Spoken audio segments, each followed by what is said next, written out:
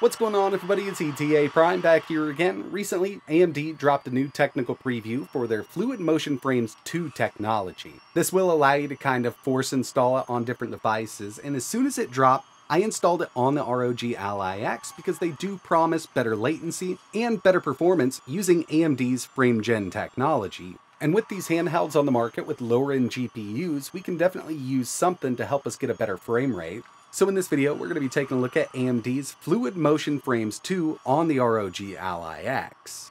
But before we get started, I do want to mention that this video is sponsored by URCD I've been using this site for a long time. They offer Steam keys, Uplay, Ubisoft, but the main thing I usually pick up over here are Windows 10 Pro OEM keys. And right now, if you use code ETA, you can get 25% off, bringing the price down to $17 for that key. And keep in mind, this will also work with Microsoft Office products. We'll use code ETA. As you can see, brought it down to that $17 price mark. Personally, I use PayPal just to have that security, so we'll go ahead and check out. They're going to email that code to you. And now we can use that code to activate Windows 10 Pro. I'm going to head over to my updates and security.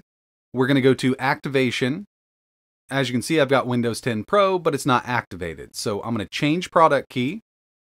I'm going to paste it in here, choose next, choose activate, and Windows is now activated. We're ready to go. They'll email your code once your payment is processed, and that's basically it. If you're interested in picking up cheap Windows 10 keys for your new PC builds, I'll leave a link in the description.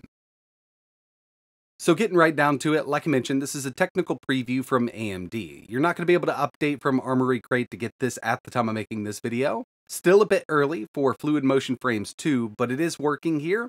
And basically what I did was force install the new driver and the new AMD software. And if we open this up, you can see we're kind of on an odd version. It's just the technical preview. Super easy to enable. So from our gaming settings, let's just say Cyberpunk 2077. From here, we've got Fluid Motion Frames 2. Heading over to the AMD website, you can see AMD Fluid Motion Frames 2 technical preview. Moving down a bit gives us a little bit of information on these new AI-optimized enhancements. But one thing I was kind of excited about was seeing the performance improvements here, because now we've actually got a performance mode setting. Reduce performance overhead for low-power devices. And obviously with these handhelds, we are working with low-power devices. Auto quality performance for Fluid Motion Frames 2. Lower latency frame generation on a higher end AMD GPU 7900 XTX, 28% lower latency. Counter-Strike 2, 12% lower latency. And if you read through this, we've got the supported graphics hardware. So the RX 6000 and 7000 plus the Ryzen 7000 series processors with Radeon graphics, which is exactly what we have here. The Ryzen Z1 Extreme. So we've got that Z1 Extreme.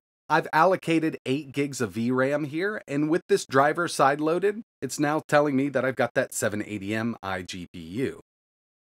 Another new improvement with AMD's Fluid Motion Frames 2 is the fact that we can actually use games in borderless full screen now. In the past, with the first version, we had to use exclusive full screen modes, and there are some games that really just don't work properly with this, so having borderless full screen support here is great. If we enable Radeon Chill after enabling Fluid Motion Frames 2, it's automatically going to set the native FPS cap to half of our monitor's refresh rate. And on the ROG Ally X, of course, we can go down to 30 FPS with it, but we've got a 120 Hz FreeSync enabled display. And what makes this kind of special is in the past with Fluid Motion Frames, we really had no way to set up kind of a V-Sync while using Fluid Motion Frames 1. With this, we can use Radeon Chill instead of V-Sync inside of the game. Oh yeah, and now Fluid Motion Frames 2 works with Vulkan, OpenGL, and DX12. Jumping right into some gameplay, we've got Cyberpunk 2077, 1080p, medium settings, FSR is set to balanced, and right now we do have Fluid Motion Frames completely off. I am using the AMD overlay because this will give me the proper FPS readout when we're using Fluid Motion Frames. I'm in turbo mode with the ROG Ally X, and we're hard-pressed to hit 60 FPS with it set up like this. Now, of course, at low settings, with some more FSR, we can definitely do it. But from my keyboard, I just needed to use the hotkey Alt-R. That's going to bring me into the AMD software. We've got Fluid Motion Frames 2. We're going to go ahead and enable that. For the search mode, I'm going to leave it at auto, but performance mode, I'm going to test out performance real quick and see what happens. So before, with no frame gen enabled, we were seeing an average of around 56 FPS. We're up in the low 80s right now, but you will notice that frame counter up in the top left-hand corner go down every once in a while. And with this technical preview, over on their website, they state that the frame gen lag counter says NA when switching resolutions. I have not been able to get it to work on the ROG Ally X with this technical preview installed, so I'm not sure if it's just not working completely or if it's something odd with this system here. I've been testing out AMD's frame gen and fluid motion frames on a ton of different devices. One thing I've noticed is, yeah, those higher wattages will net you better performance, and in some games, I mean, it's a dramatic jump. So once this is officially released, we will be doing some lower wattage testing, but again, it's still a bit early for fluid motion frames too. The next game I wanted to test here was Red Dead 2, and we are using the Vulkan backend. With the older version of fluid motion frames, we couldn't get this to work unless we swapped over to DX12, and I've noticed that Vulkan does perform better on these lower-end iGPUs with this game. But I gotta say, even without frame gen, it's performing way better than I thought it would on the ROG Ally X, but there's a lot more that we can get out of this. So we'll just head in here, turn it on. I'm gonna leave everything else at auto. And this jump is pretty dramatic. This was actually one of the best that I saw so far. I mean, we're basically doubling that FPS with Red Dead Redemption 2, and given that we are using the Vulkan backend, I think AMD has done a lot of optimizations. Before, I really couldn't get it to work here unless I was using the DX12 backend. But yeah, I mean, going from an average of around 54 FPS up to over 100 FPS is a pretty nice little bump if you ask me. And you know, with a lot of the games that I've tested here, I've done 1080p, but with this, we did go down to 900p. While I'm playing on the built-in screen of the ROG Ally X, I don't mind running my games at 900p. I still think they look good, and given that we can lower that resolution, we can actually take the settings up a bit. So instead of running at 1080 low with a lot of games, we can go to 900p medium.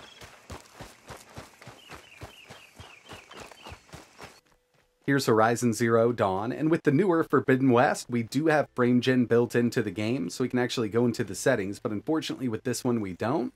Right now, I'm at 1080p, original settings, FSR is set to balance, and in performance mode with the X at a 25 watt TDP, we're actually up over 60. We're seeing an average of around 62. So we'll go ahead and enable fluid motion frames too, and I know that frame gen isn't for everybody. A lot of people think it's cheating, and yeah, I mean, it's actually producing frames that really aren't there to kind of smooth everything out. So yeah, it is cheating. But another thing you got to keep in mind is with these handhelds, it can really help out because we're already working with such a low-powered GPU that having that little extra can really make a big difference. And to tell you the truth, at least when it comes to single-player games, I don't mind sacrificing a little bit of frame latency for a higher frame rate. In multiplayer online games, it can really affect how you perform, especially in fighting games if you're playing something like Mortal Kombat or Street Fighter 6 online. You know, using frame gen really isn't ideal, but for single player games, as long as they can bring that latency down even more, I think it's going to work out really well for these handhelds.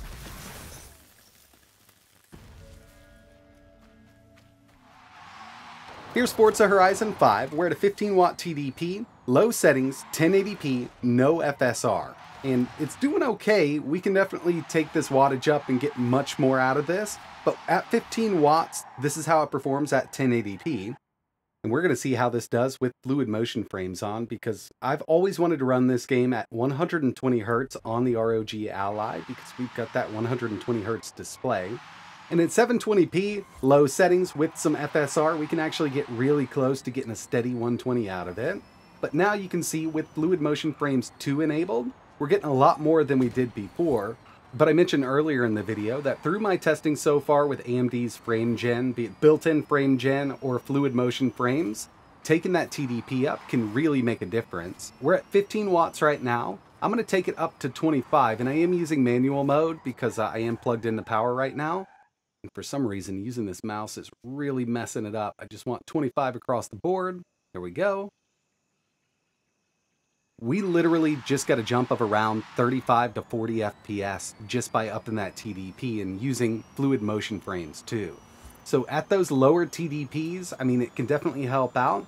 I would suggest using a lower resolution. 900p is great on the ROG Ally X. But when you really want to up that frame rate, taking this thing to performance with that enabled makes a huge difference.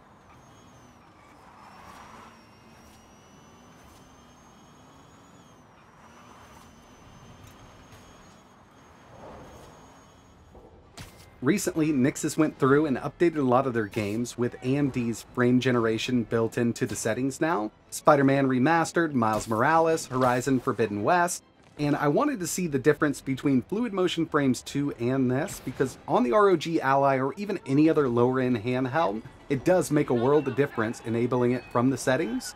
Right now we've got SpiderMan Remastered. I do want to turn VSync off. We're at medium settings, 1080p, and I've got FSR set to quality. Right down here, we can turn on the built-in frame gen, and this should give us a really big jump in performance. Yeah, I mean, we're up in the 90s now, so this is how I've been playing this game and a lot of their other games that have recently been updated, but I definitely wanted to kind of just take a look to see if Fluid Motion Frames 2 adds any better performance here. Another thing we've got here with this game and the others I've mentioned is FSR 3. And yeah, the quality, using FSR is a bit better, and performance is definitely much better than FSR 2. But we'll get back into the settings, turn the built-in frame gen completely off. We're going to leave everything else the same. Once we get out of here, we're going to open up the AMD settings and turn on Fluid Motion Frames 2. I don't think it's going to make much of a difference.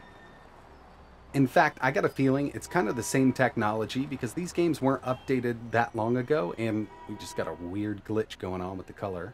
Or maybe that was my camera mode. No, I think that was a glitch. I've seen that with Intel's XeSS scaling technology, but not with FSR yet. It was actually in this game also. From what I can see so far, we're not seeing a huge jump in performance going from that built-in frame gen in these games to Fluid Motion Frames 2. I personally think that a lot of the new technology they used in Fluid Motion Frames 2 was already here with that built-in frame gen. There's no doubt that this is definitely helping out with the frame rate. As you can see from AMD software here, kind of gives us the average, and through these playthroughs, I mean, this is way over what we'd see without any kind of fluid motion frames. So I'm pretty stoked about this, and hopefully we get an official release soon, but that's going to wrap it up for this one. Again, once they fix that frame gen lag counter, I will do another video, and we can test with other handhelds. Just let me know what you want to see in the comments below. But if you're interested in trying this out yourself, I will leave a link to the official AMD post. You can download it directly from there. If you've got any questions, let me know in the comments. Like always, thanks for watching.